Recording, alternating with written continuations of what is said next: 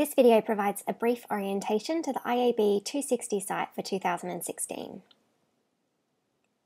When you first come to the site, you'll be logged out. You can log into the site by clicking on the login link in the top left-hand corner of the screen.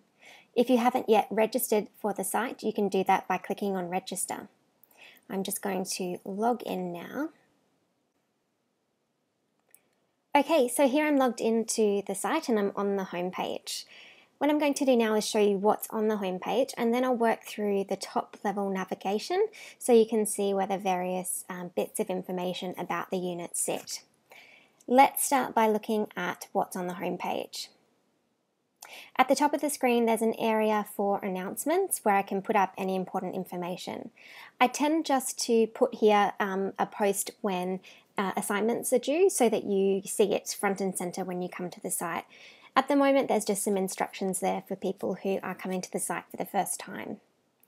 Below that you'll see across the whole semester I'll have these 6 links to the important parts of the site. The teaching team blog on the left, the learning materials, the assessment, the unit schedule, the activity wall, and the contact page. Below that is a summary of the latest content across the site. In the left-hand column, you'll see the latest content on your blogs. At the top of the left-hand column, you'll see the recent posts on your blogs, and below that, you'll see recent comments on your blogs. In the middle column, you'll see the teaching team blog. At the top of that column, there's a link to subscribe to the teaching team blog by email. Then there's a list of the recent posts. Then there's a list of recent comments, and finally, an archive.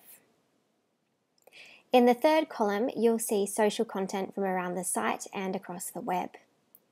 At the top of the column is a Who's Online indicator, which tells you who in the unit is currently logged into the site. Below that is a feed for the Twitter hashtag for the unit. I'm not quite sure how that Twitter hashtag is going to go, seeing that lots of people in the introductory class on Friday weren't Twitter users, so I'll see how we go with that across the semester, and I'll remove that widget and put other information there that might be useful if we're not using Twitter so much. Okay, so now that we have had an overview of the home page, let's work across the top level navigation of the site.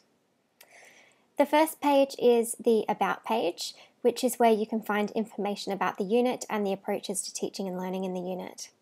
There's also information under the About page about attending online classes in Adobe Connect, so that tells you how to get set up for Adobe Connect. The next tab along is the Meet the Teaching Team page. This is pretty self-explanatory. There's some information about myself, Anna, and Kay on this page. The next link is the Teaching Team blog, and this is basically like the announcements on a Blackboard site. This is where I post any information that I want to bring to your attention or any requests for input on things. For example, I've just made a post asking you to participate in a poll on how you'd like to participate in classes this semester. The next link across is to the class schedule. Now the schedule is in a Google document, so if you would like to be able to print it, you can click through to the Google document to do that. However, having said that, just keep in mind that the schedule is subject to change during the semester. At this point, I haven't firmed up the details of classes beyond the Personas and Infographics class next week in week 3, because I want to see what the results of the poll are like. So the Personas and Infographics class is an important one for your first assignment, the Persona poster. So this page will be changing as we bed down details for the semester, and from time to time I need to change things on the fly. For example, if a guest lecturer isn't available, or if something happens in social media that we need to look at while it's happening, then I might shift topics around. But for the most part, the topics will stay as they are. Next up, we have the assessment page, and on this page you'll find links to all the information about assessment in this unit. There's a link about the approach to assessment, which I'd ask that you read. It talks about why we ask you to post your assessment online in this unit. Underneath that, you'll find the link for the assignment criteria coming very soon. I'm still finalising the details of that.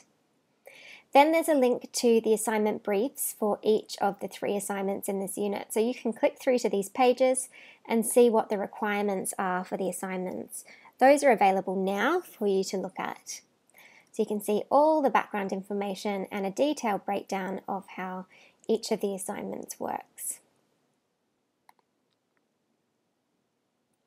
Then there's information about late submissions and extensions. I've also made available some information about late submissions and extensions for the Learning Blog assignment.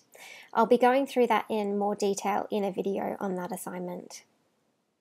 Please read the information about late submissions and extensions. We don't like the policy that we have to give you 0, but unfortunately we do have to enforce it. So please make sure you're aware of how that process works. There's also information here about academic integrity, which is really important, particularly in this unit where you're blogging publicly. You need to make sure that you are adequately crediting other people's work. I've also put up some information about referencing and attribution that is specific to this unit and to using blogs for assessment to help you as you are looking for content to use in your posts and to help you with adequately citing other people's ideas.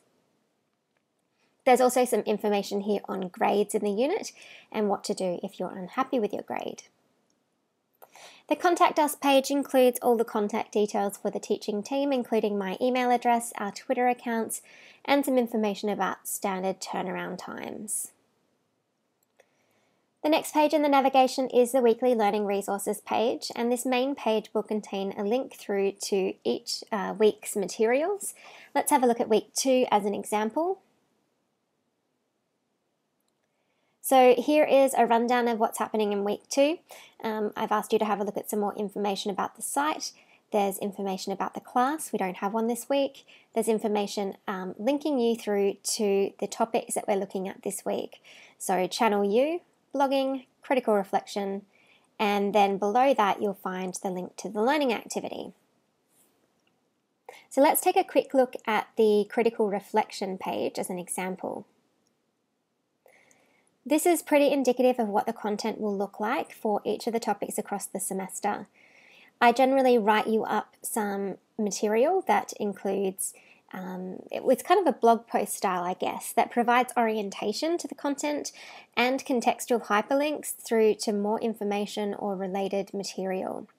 When I link to something in a contextual hyperlink, for example, this link here where I've said that I wrote a blog post about why I don't use public libraries, we are expecting that you will then go and read that material. That is a good example of a reflective writing piece, which is why I've linked to it here, so you need to go and read it to make sure you can understand what I'm talking about in the rest of the post. In the weeks where we have quite a few formal readings that I've linked to in the material I've written, I'll generally include a section at the top that says just the resources or just give me the readings, and you can go straight through from there to access those readings. But when I do write content like this, more extensive content, it is important that you actually read that content. So this is one example, but another example for this week is in the Channel U content. I've actually included, it's basically a blog post, I guess, or it's written like a blog post. I've included a piece of information about how I manage my online identity, and that is one of the learning resources for this week, so you do need to read that as well. The next page in the navigation is the student directory, and that's where you can find a list of everyone who is in the unit, and you can see their most recent post somewhere somewhere on the site. So either on their blog, on someone else's blog, or on the activity wall. You can actually access people's blogs by going to their profiles. So I'll click on mine as an example, and then clicking on sites. That will show you what site that person has, and you can click through to their site from there. You can also do that by going to the student blogs page directly, where there's a link there to all of the student blogs. Finally, there is the activity page, which is like a Facebook wall for the unit site. This is where you can make kind of status updates, or you can ask questions or comment on other people's posts as well. Finally, in the right-hand navigation or the right-hand sidebar on the site, you'll see that we've included information there. The sections are basically recent posts from the Teaching Team blog as well as the blog archive for the Teaching Team blog. And that will appear wherever you are on the unit site. Okay, that's it for this brief orientation video. I'll be back with another couple of videos overviewing some particular functionality on the site, and those will be available in the playlist directly after this video.